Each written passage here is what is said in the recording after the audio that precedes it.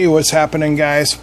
Just a quick video today, some follow-up and answering some questions regarding our OpAmp Schmitt trigger multi-vibrator.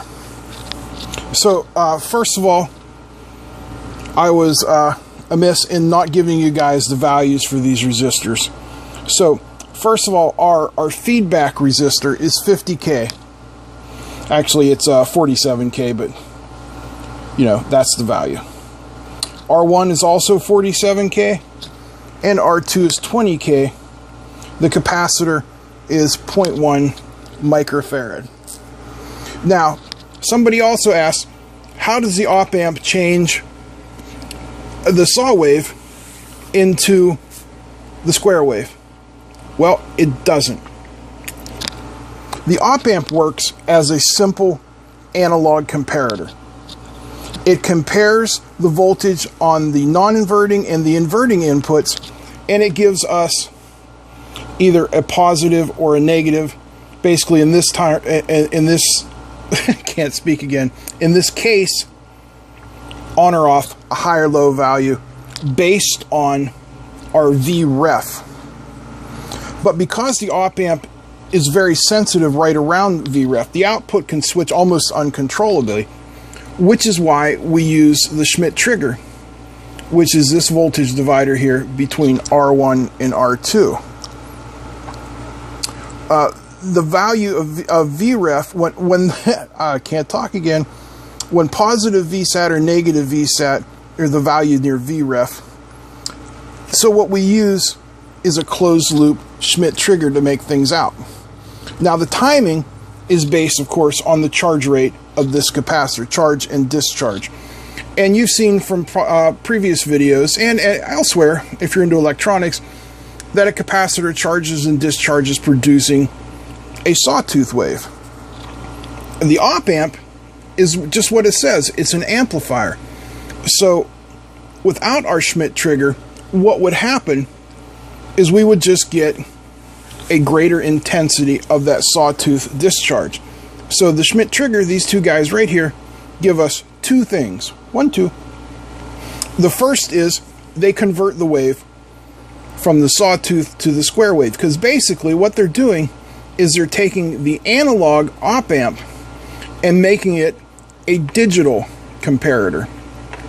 So the OpAmp can make that a sinusoidal wave or this the sawtooth wave, but we use the Schmitt trigger to transform this into a digital signal.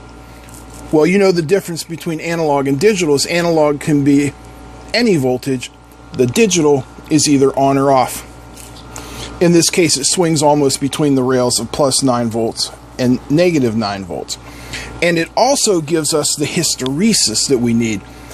That allows us to kind of smooth out that change of state right around VREF.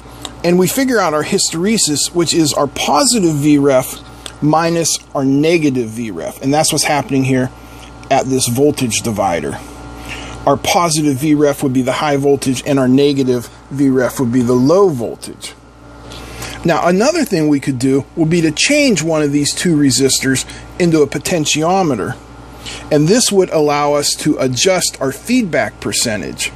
So we could change from the analog wave to the square wave anywhere between about 0 and 90 degrees phase within there. I hope that cleared a couple of your questions up. If you have more, keep asking, and I'll do my best to answer them for you. Now, someone else asked, what would it sound like? Well, at 140 some hertz. Hang on, let me get my function generator. We'll hook it up to a speaker, and we'll take a listen to some different waves. Okay, I have the function generator set up for 148 hertz, 4 volts peak to peak, and it's a sine wave, which you can see there on the screen. Now, if I bring up the speaker for you guys to hear, there's the sound of a sine wave. Now, if we switch the waveform,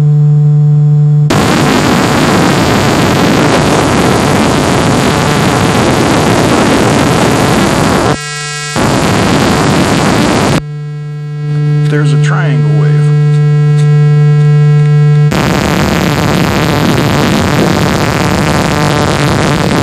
Amp wave. There's a stair-step triangle.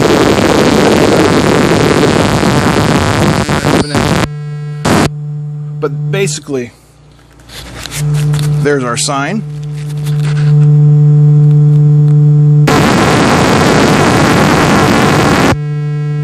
And triangle waves. Each one has a very distinct and different sound.